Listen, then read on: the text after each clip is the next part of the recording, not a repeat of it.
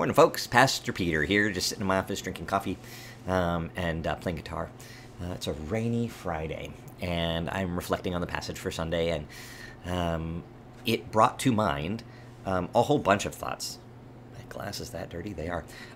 Brought to mind a whole bunch of thoughts, and one of the thoughts was a song that we've never done before. I have listened to a handful of times and surprised that it even came to the front of my mind. But God sometimes works with our brains like that, right? Where there's some nugget stored somewhere, and then all of a sudden that memory is triggered and we are able to recall it. And so I pulled up the Google and I found the music for it, and it's a good song. And so I wanted to invite you into just a little bit of Friday worship with me, and hoping that it encourages you like it has for me thus far this morning. The song is called Create in Me by Rend Collective. It is very simple. One verse, one chorus. It just repeats in a mix of those. But I hope that it blesses you today. I hope that it encourages you today.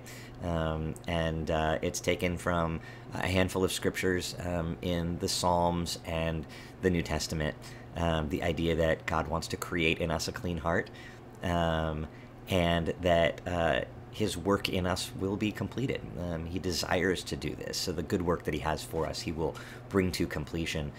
But it uses the language of the Psalm of David. Create in me. We are asking God to do the work that he desperately would love to do with us.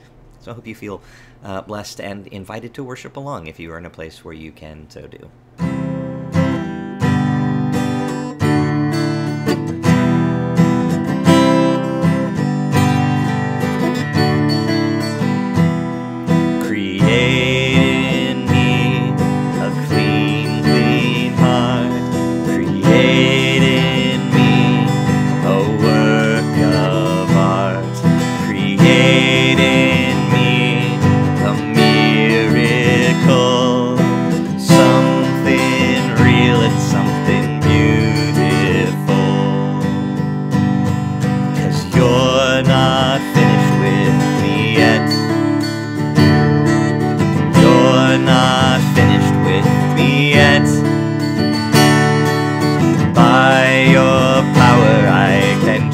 I can change, 'cause you're not finished with me yet.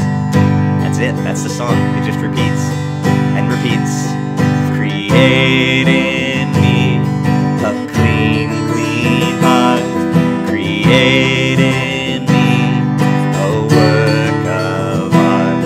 Create in me a miracle. Something real and something beautiful.